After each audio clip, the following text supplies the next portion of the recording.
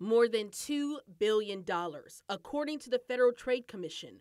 That's how much money has been lost in 2022 to imposter fraud.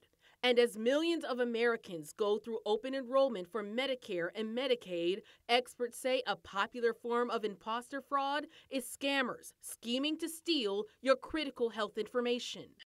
Well, specifically with Medicare, it's basically trying to get a Medicare beneficiary to believe something that's not true in order to convince them to give their Medicare number to you.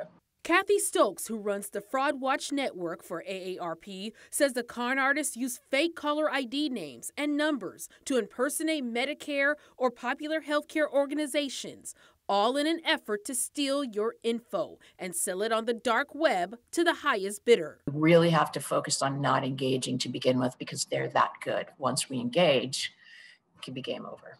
The AARP shared with us testimonies from people who contacted their fraud hotline. Complaints included scammers offering fake gifts and posing as Medicare agents. In separate instances, victims turned over Social Security numbers and credit card info to fraudulent callers. If you are being targeted by a Medicare or Medicare scam, and you get a phone call from the government or someone claiming to be from the government, hang up. Hillary Donnell works for Aura, a digital safety company. She's heard from victims of medical identity theft who have lost more than $13,000 in fake medical bills. Donnell says in some of the worst cases, this type of scam can also affect a victim's health. Medical identity theft can result in the victim losing access to their health benefits, facing delays in getting critical care, or even getting a misdiagnosis or the wrong treatment plan because of a medical history that was created by a scammer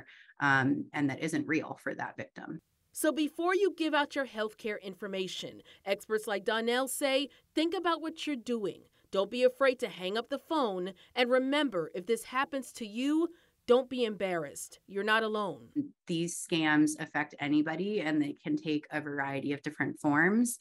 And hackers and scammers are becoming more and more sophisticated in an effort to convince you to fall victim to the scams. With this watching your wallet, I'm Caresse Jackman.